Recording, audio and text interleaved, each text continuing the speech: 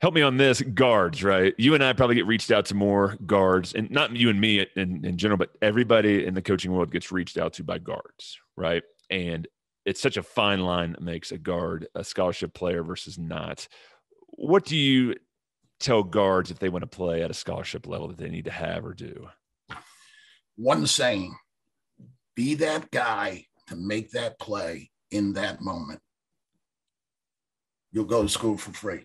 And I'll tell you, classic example, Richie Kelly. Came out of high school.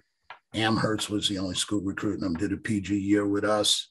And, 3 years at Quinnipiac Division I, 1 year at Boston College, third leading scorer, now taking the COVID year and finishing up already with a master's degree at the University of Massachusetts.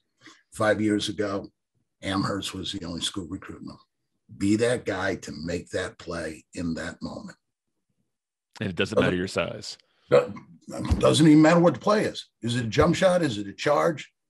What the play, that play that is needed to win the game right now. Those are the guards that play in college.